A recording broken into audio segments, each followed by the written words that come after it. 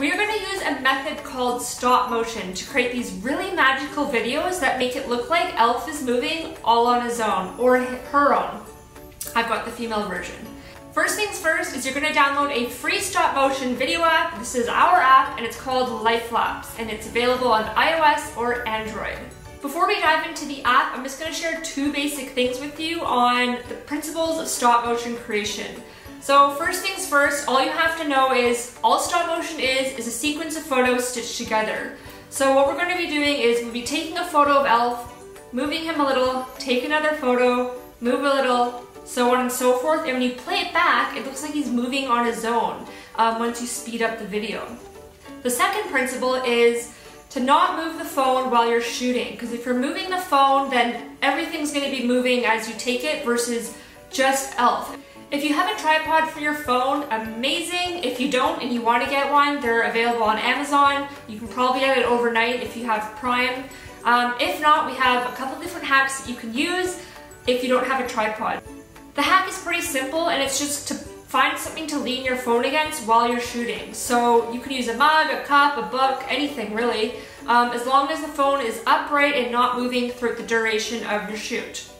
If you want to shoot directly down, a hack for this is to place your phone on the edge of a table or a chair. This will be super handy if you're creating snow angels with Elf.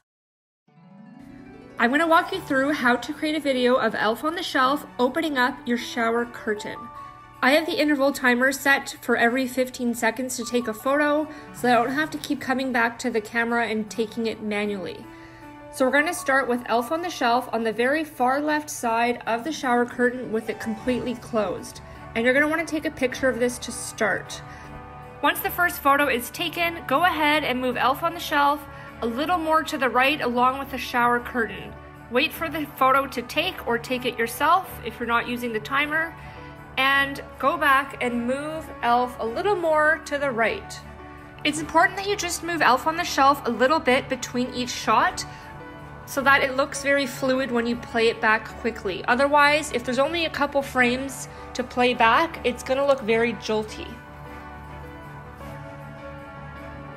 Once Elf on the shelf has fully opened the shower curtain, close the camera and play back your video. You're going to want to speed the video up so that it looks a little more realistic and not just like a photo slideshow. You can also boomerang the video so that it constantly plays back and forth instead of just going forward each time. If you enjoyed this tutorial, please smash that like button. It really helps get our brand in front of more eyes. This is only one of many Elf on the Shelf video tutorials that we have. If you want to access more ideas on how to bring Elf on the Shelf to life and create videos of him caught on camera moving around your house, please click the link in the description below to access the full playlist. If you share your video on social media, I'd absolutely love to see it. Please include the hashtag ElfOnTheShelfVideo so I can see what you guys are creating. Thanks for watching.